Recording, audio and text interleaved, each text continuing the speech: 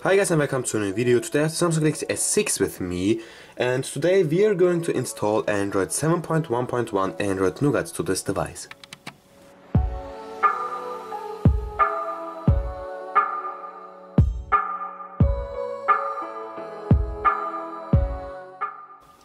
So the device I am holding right now in my hands is the international model of a Samsung Galaxy S6. So this one is the SMG920F, the international model of the Samsung Galaxy S6, and this one runs currently Android 6.0.1, the official Android 6.0.1, the Marshmallow firmware for that device.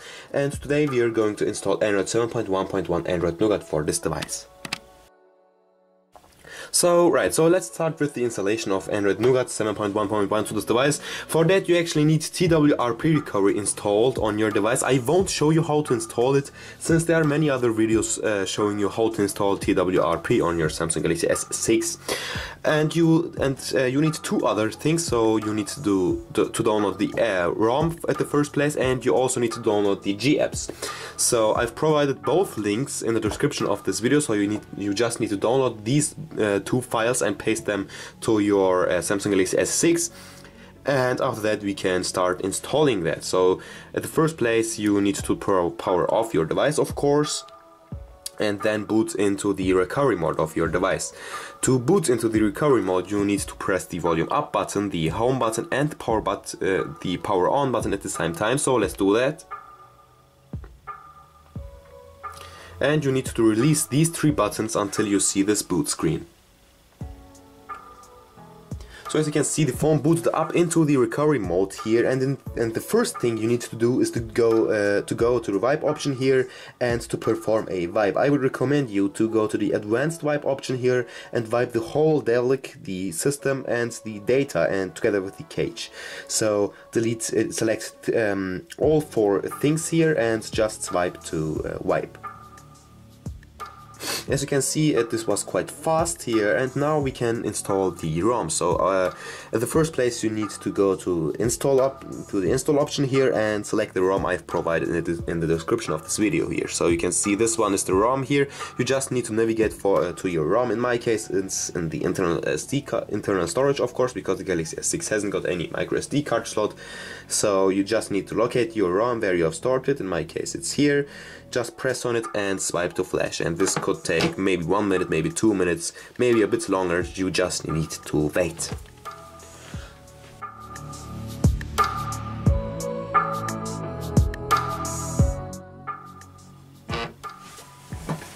So as you can see, the installation of the ROM is completed now, and now we need to install the G apps. So you need the G apps to get the Play Store and all that Google stuff working on your device. So without the G apps you can't get the Play Store, you can't get the YouTube working, or other things of Google. So for that you again just need to go to the install option here and select where you and locate your G apps. So in my case it's in the downloads or folder here. So just get in there and install the G apps.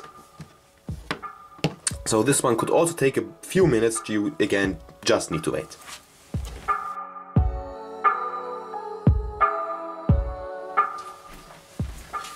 So the installation process of the G apps is also completed now, and what you can do now is to go to the wipe option and do a wipe again, but you actually don't need to do that. And now you can just reboot to your system and wait until the phone is booted up.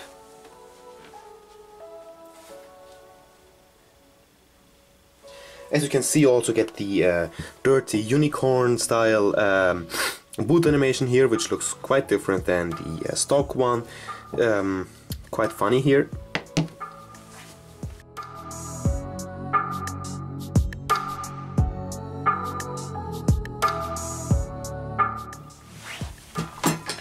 So as you can see, the phone booted up now, and it asks for your SIM pin. So let me give in my pin here.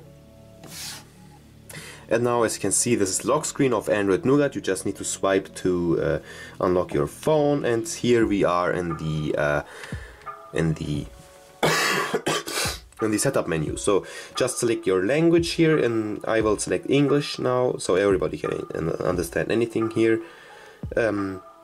press on let's go, and now we need to set up our device. So set up as new, then he will ask you for the Wi-Fi. Let me do that fast, quickly.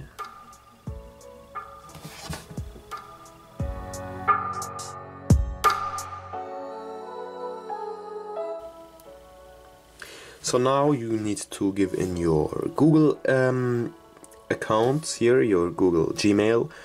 Let me do that.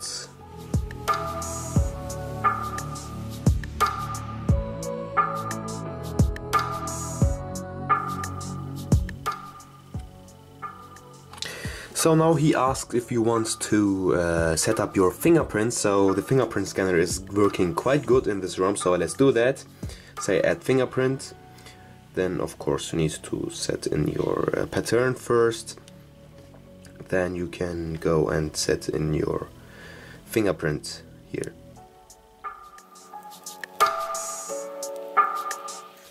So say done now.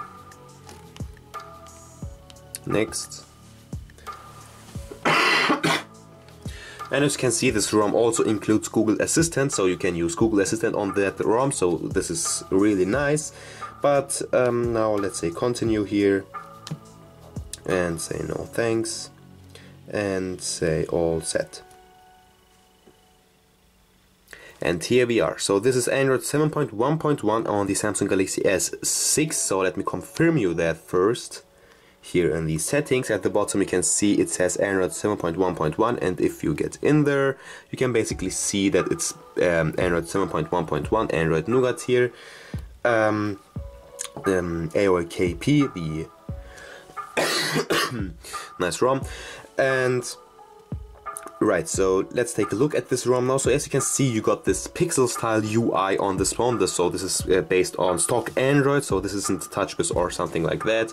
You can see the new notification panel with these icons on the top here and the expand arrow here, so you can swipe twice here and you can see you got other toggles here, which is really nice. You can also directly set your Wi-Fi from here, but this is also something which is nice. And you also get quite a lot of toggles here which you can enable, like location or music, or I don't know. So there are quite a lot toggles available. So let's turn off the location here, and in the settings there's something called ROM control. So here you can basically change the style of the ROM. So you can change the status bar, for example. You can change the action of the hardware keys here. So here are really nice options. So let's take a look at the lock screen, for example, here. So you can enable or disable blur background, so you will get a blurred background, but actually this one is not working here, as you can see right now. You can also enable or disable media cover art if you play a music track, for example. And right, so you can also enable quick unlock and all that standard stuff which you usually get on all ROMs. So you also have a status bar option here, so you can change the position of the clock, you can center the clock here, and all that standard stuff. So right, so this is pretty much it here. Of course you get the new recent apps panel also. The camera is also working, but actually the camera is not as good as on TouchWiz based ROM, so you won't get the best camera experience on that ROM here. As you can see, it is working fine, but it's also enough for everything except for professional photo shootings, for example, or actually you won't get the best experience with that ROM. I mean, for in the camera. If we go into the settings here again, you can see that this ROM also uses not that much RAM as the TouchWiz ROM. So you can see it uses like 42% of the whole RAM. So this device has 2.6 gigabytes available in total, and of the 2.6 gigabytes, 1.5 gigabytes are free. So this is a quite okay number. And right, as you can see, there are no lags, everything is working just fine. The battery life is also quite okay. It is not as good as on TouchWiz based ROMs, but it's still okay to get to about 1 day. And right, so this is pretty much it. If you liked the video, give it a thumbs up. If you didn't like the video, give it a dislike, and peace out.